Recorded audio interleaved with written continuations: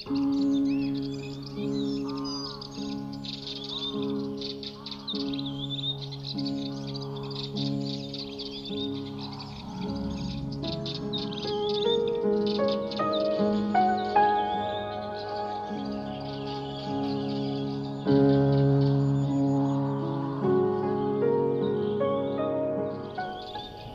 a dull, murky autumn day, and we're spending another morning with the Stanford Ringing Group, and as you can see, the ground is very saturated. After days of heavy rain, the air is filled with loud birdsong, but it's coming from the digital callers used to attract the birds in. Today, the surrounding woods are dark and damp. A few leaves remain, but now many of the trees are bare, and the many nest boxes await next spring's occupants.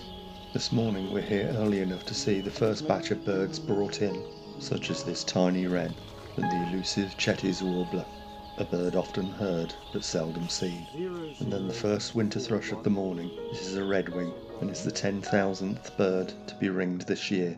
The group ring a diverse range of species, such as common redstart, firecrest, the much rarer cousin of the goldcrest, but which can be found in similar habitats, and rare migrants like this yellow-browed warbler.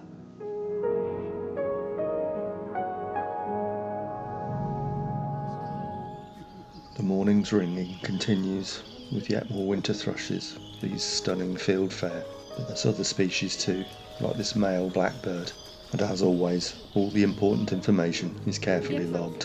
And here's another member of the thrush family, this time a song thrush, followed by this tree sparrow. As the ringers head out to check the nets for the final time, we watch flocks of fieldfare and redwing as they visit the surrounding trees and bushes. And then a flock of starlings fly in. It turns out to be a fairly quiet ringing day, and the ringers return with just a handful of birds, and the final batch of the day includes this beautiful tree creeper.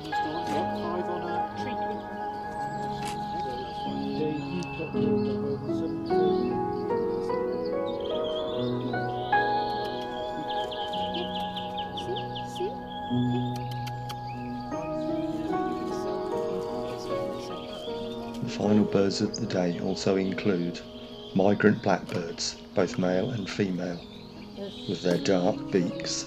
The blackbirds that arrive here from the continent tend to be a little larger and more robust. This is a young male,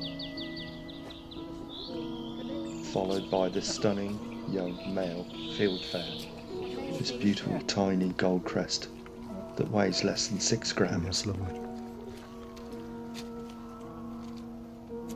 And then the final bird of the day, this beautiful male yellowhammer, which is quickly processed before being set free. And once again, thanks to the Stanford Ringers for another excellent morning, and I'll see you next time.